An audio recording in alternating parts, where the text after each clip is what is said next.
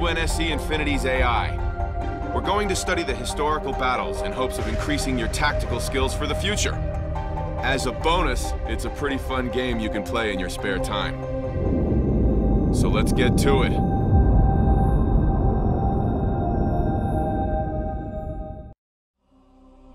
Hello guys, how's it going? This is Isaac Pendragon and welcome to Halo Spartan Assault. And this is the top-down shooter version of the Halo franchise, and since I haven't played any Halo games since Halo 2, I just want to play it. And it's also been sold cheap in Steam, so why the hell not? So anyway, this is some kind of a simulator that runs within the Spartan group, as you can see on the previous cutscene, and we are going to play it right now. Oh, by the way, I've played it once, just for the scouting mission, and so I will go play the movie for you guys. Here you go. I'll stay silent. Loading up records for the Battle of Dratheus 5. The fighting started when a splinter sect of Covenant ignored the ceasefire of 2552 and attacked UNSC forces. By the time the fighting was done, well, it didn't end well for the UNSC or the Covenant, either one. Spartans Davis and Palmer were both stationed on Dratheus 5's moon at the time of the first attack. Let's see how they succeeded in repelling the first assault waves.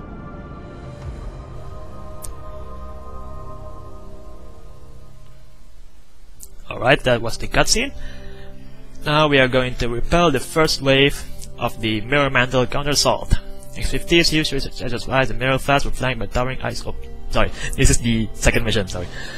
This is the assault on CF-32. Northern continent of X-50, Dratheus 5 moon was riddled with large ice-covered sinkhole, but the UNSC conducted a number of research projects while there, but sort of blah blah blah blah blah blah blah. You can just read it yourself if you want to play it. Okay, or you can pause it. Okay, you can just pause the video. I'm going to display it right here.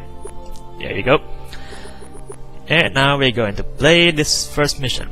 Now we're going to customize our loadout.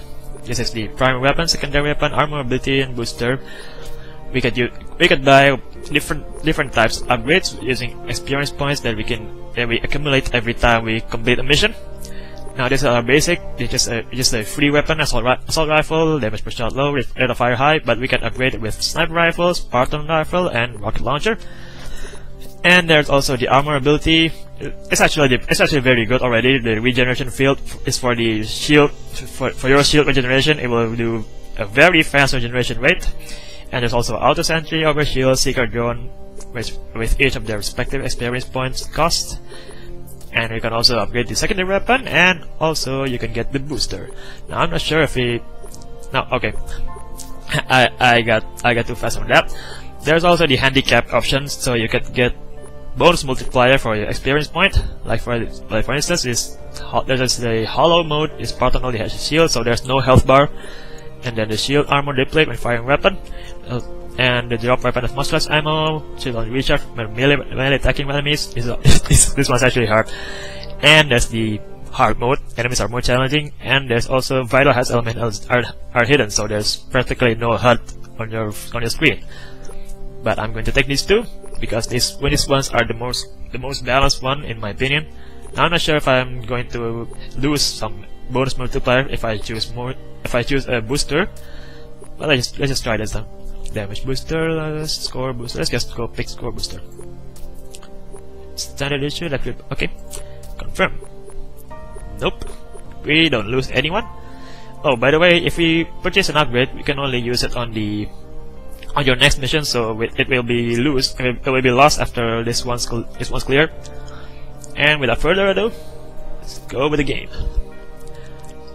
Press spacebar, click left mouse button. Alright. Spartans, prepare for battle. Come on, where's the enemies at? Just basic runs. If you play the Halo franchise, you sure know about these guys. Coward bastards. Very weak coward bastards. See, they're running already. We can also throw grenades, by the way. Using right click. And I actually forgot how to change the secondary weapon. But whatever. I don't think we're going to need it very soon. Oh, he's still alive. I thought he's dead. Okay. Kilimanjaro. Oh, cool. It's actually a name of mountain. I'm already running out of ammo. There's a Covenant Elite that already goes boom. And I'm out of ammo.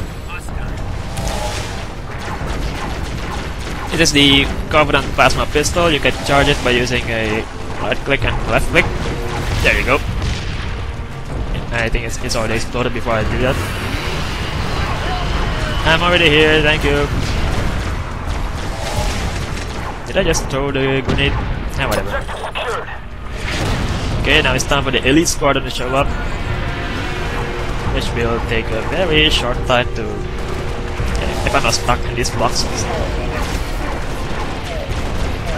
Okay, on my first play, the Elite killed me with one hit from their melee weapon. So I'm going to avoid that outcome for this one.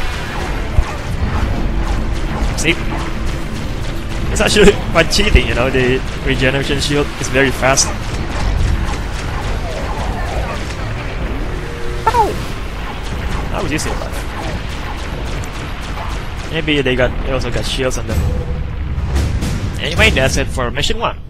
Very easy, huh? Damn it! Can we get bonus XP, please? On my first try, I didn't get this gold star, so it's actually a new achievement for me. So we need this score boost after all. See, we get more rewards on the experience point. Maybe that's one of the most important booster.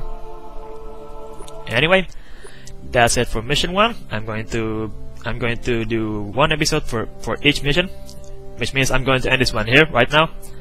So thank you guys for watching. Hopefully you enjoyed the video. If you do, please feel free to leave a like or leave a comment. If you want to see more videos that I've done, you can just go check on the annotations after this, or you can just subscribe to the channel. Thank you, and with that being said, I will see you guys later.